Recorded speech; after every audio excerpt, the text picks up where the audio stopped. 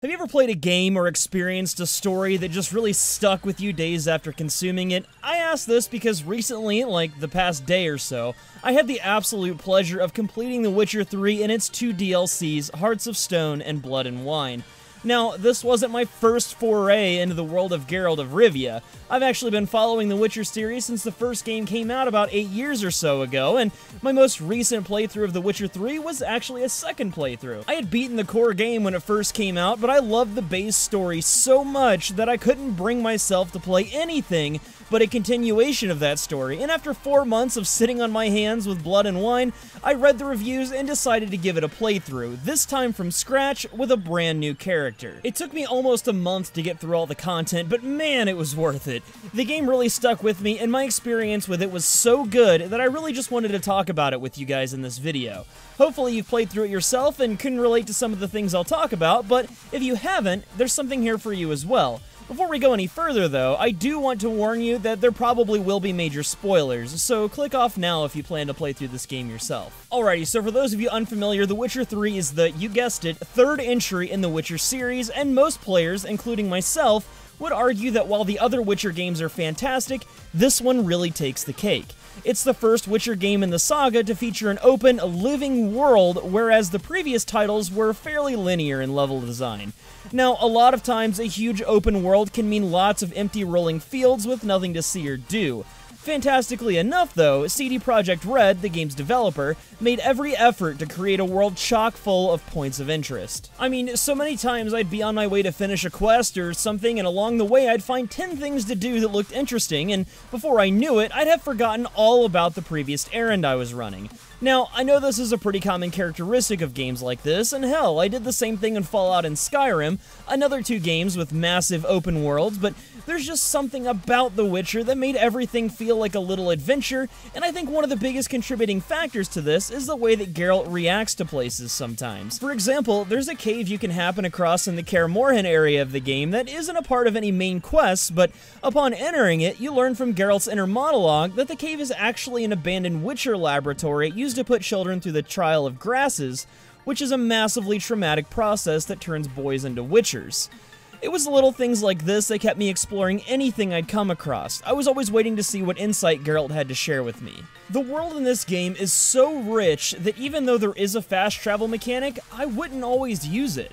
If I had a long stretch of distance from one objective to the other, I'd often just hoof it and see what I found along the way. Another thing that really stuck with me was the choices you can make in the game. Pretty much any decision you make has an impact on the world you're playing in. Now, believe me, I know that's nothing new. Plenty of story-driven RPGs have been doing this for ages. I mean, look at Mass Effect. But my point here is that the characters were so well written, and oftentimes the choices are so hard to make that it really drew you in and made you care about the things you were doing. I really liked how true to life everything was in this game. And what I mean by that is there was almost never a black and white solution to something. It was hardly ever a good guy lives, bad guy dies scenario. A lot of times, in fact, it felt like I was choosing the lesser of two evils. The game really made you think critically before choosing an action. You had to decide what choice you could live with, and if you were prepared to endure the consequences of that action. For example, I remember a quest I was on where a soldier wanted you to find out what was happening to his garrison's supply shipments. The common belief this soldier had was that a monster was attacking the supply caravans and they need you, a Witcher, to go hunt it down and put a stop to it. Well, come to find out, the caravans weren't being attacked by a monster at all, but rather a band of elves trying to further their own cause. You have the chance to meet with the elven band's leader, and there you can decide to kill them off, thus stopping the attacks, or let them live and continue murdering caravan drivers for the supplies that this nearby community needed to survive. There wasn't an easy choice here. No matter what I chose, someone would die.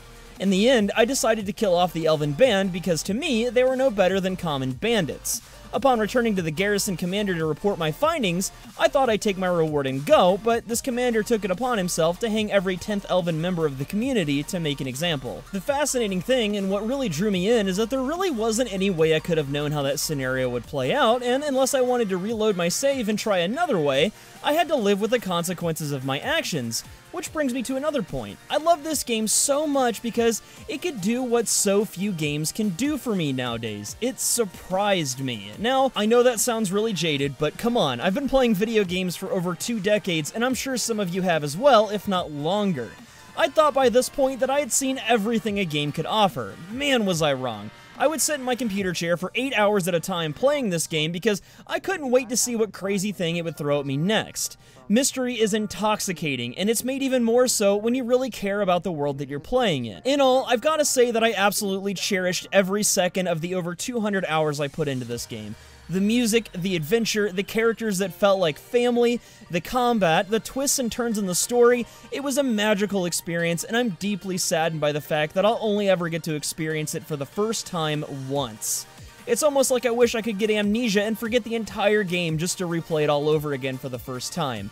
Have you ever felt like that about a game or movie or any other experience that you've had? It's a crazy feeling, and it's made even more so by knowing that Blood and Wine was Geralt's final adventure. Anyway, that's gonna do it for me today here, folks, as I talk a little bit about my experience with The Witcher 3 and all of its DLC. I'm really curious to know what your guys' playthrough was like, and if maybe you felt the same way I do.